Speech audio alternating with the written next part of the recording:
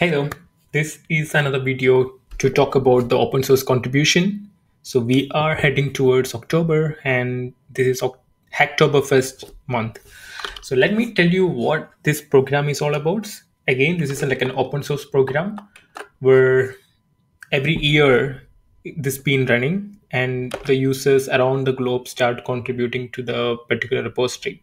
So as I told you, this is a month long. It starts from October 1st to October 31st, and you can contribute to any repos which is Hacktoberfest labeled, and you will be able to be contribute, uh, get some insights, do more contribution, get some perks from the Hacktoberfest, then keep on doing your open source contribution. So that's how it works like.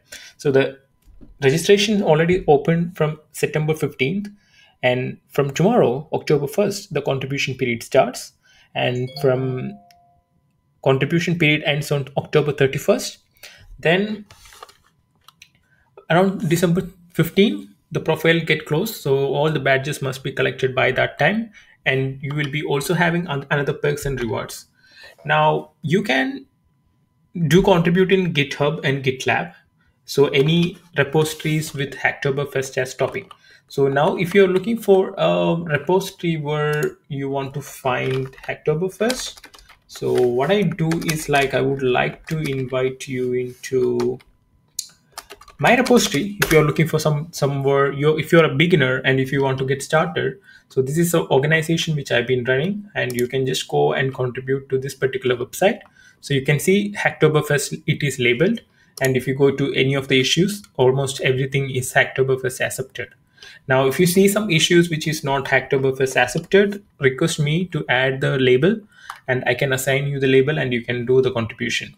So the contribution you're doing it over here, it's going to directly reflect the main website, which is this one. Now your contribution can be anything because there is like high level documentation and everything is going on. So if you find a mistake or grammatical mistake, you can easily come and raise a issue over here, and once you raise the issue, I will be assigning that issue, then you can start working on it. Awesome. So I hope you got the glimpse about how to find an Hacktoberfest repository. And if you are completely beginner, so this is the right way to do it. Now, the second one, as I told you, if you are not a coder, feel free to come to the repository and start contributing any documentation level related work. Awesome. Now, again, if it is not documentation, few other things are like you can work on the user experience testing, you can work on the blog post, you can work on the graphic designing part and copy editing, translation. There's a lot of things you can do it over here. Now, a few things which you have to keep in mind is like you have to be meaningful in terms of contribution. Now, the other thing is like any automated usage of AI or spam contribution that's are against this program. And if you do two spam contribution, then they will be stop you contributing from this program entirely. Now, few things which you have to keep in checklist is like the PR must be validated within October 1 to 31st, and the repo should be having a Hacktoberfest topic label, which I told you. Any repo, irrespective of mine or anybody's repo, the repository should be having a topic called Hacktoberfest, and it should be having a PR, or issues should be having Hacktoberfest accepted. So that's mean by if you go to the issues or if you go to the respective here PR, you will be able to see Hacktoberfest accepted one. And that should not be labeled as spam or invalid and must be accepted by the maintainer and merged it. Now, what are you going to get it? So once you do 6 pull requests like that, you will be getting an holopin. So I'll tell you what the holopin looks like and how you can add that into your GitHub profile later. Now, also you will be getting exclusive T-shirt, which is only limited for super contributors. So this is limited to the first 1,000 to complete 6 accepted PR in GitHub or GitLab. Awesome. So that's a very limited time. So you have to find a repository which is very active and get this thing.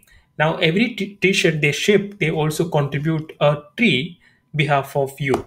So this is also a very good way of giving back to the community. All right. So let me tell you how you can find if it is not mine repo, how you can find a most active repository.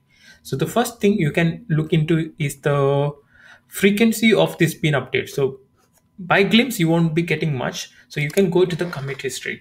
So the commit history tells you a lot about the maintainer and the contribution happening in that repository. So you can see this been happening in 5 hours, 2 days, last 3 days, 4 days. So this been very active. Now another thing is like you can look into the issue creation. So when did this issue created, how many conversation has been happened, how many people has been assigned, a proper labeling has been carried out. So this is a few things which you can do it. Now another thing which you have to look at into the pull request. So how frequently they've been merging the pull request. So if you see a piled up pull request, then your chances of getting that pull request merged would be taking longer time. Now you can look into how many non-merged pull request has been here, how many merged pull requests has been there. So you can see this has been merged today, 3 days ago, 4 days, which means that this repository is pretty much active. So this is a one way that you can find out your repository is active or not. Now let me show you how to register for this program. So go to this website, the link is there in the description box.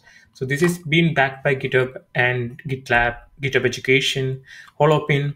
So that's a lot. You can also join their Discord server. So click on this register for Hacktoberfest. If you're using GitHub, just authorize using your GitHub. It may ask you to sign up. As I already logged in, this will be already signed me up, and you can just say your experience level here, whether you're a coder or non-coder, and are you enrolled as a student, maybe, and choose your interest over here and which country you're participating from. You can say here, and don't email me. So accept all the rules. So once you have done this, you will getting an email to accept your first holopin. So this is how my profiles looks like, and over here you will be able to see your current pull request and merge request. Now let me go back and show you a few things. All right, just give me a minute. So yeah, coming back to the point, so you can come and contribute into this website.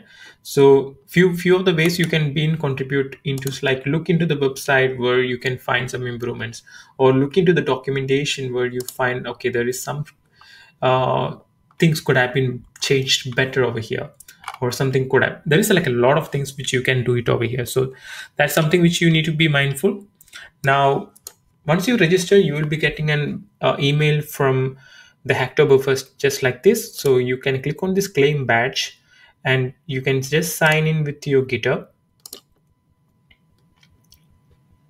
Okay, just give me a minute. Let me sign into with my GitHub.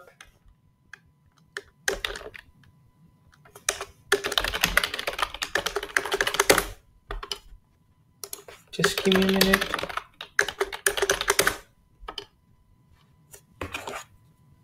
All right. That gives me a verification code to my phone.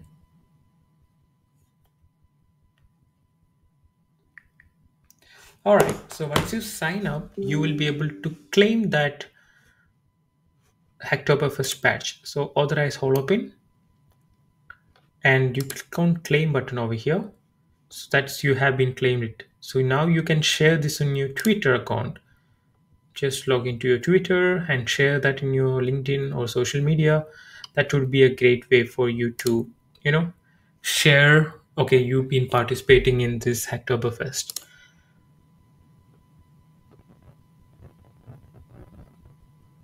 All right, that's my tweet. Nothing happened. All right, that's all right. So you can also customize your avatar based on how do you want to be. So this will be your 6 levels of super contributor. Every PR, there will be new holopin will be unlocked, and you can add this holopin into your personal profile. All right, so you can see I have received a holopin from my previous Hacktoberfest event, right? So you can keep on collecting the badges just like this, holobytes, holopin. There is like a lot of badges you can collect. So these are the limited badges, and you can also put this into your GitHub profile summary section. So I hope this was really helpful for you in terms of understanding how the Hacktoberfest works. And over here is very straightforward, the same thing I discussed. So make sure that you get all your 6 PR merged as soon as possible to get the thing. And you can also join their Discord channel to get connected with all other open source contributors and get learn from each other or something like that. So I would expect you guys to come to this repository and do more contribution, and you can automatically go in and raise some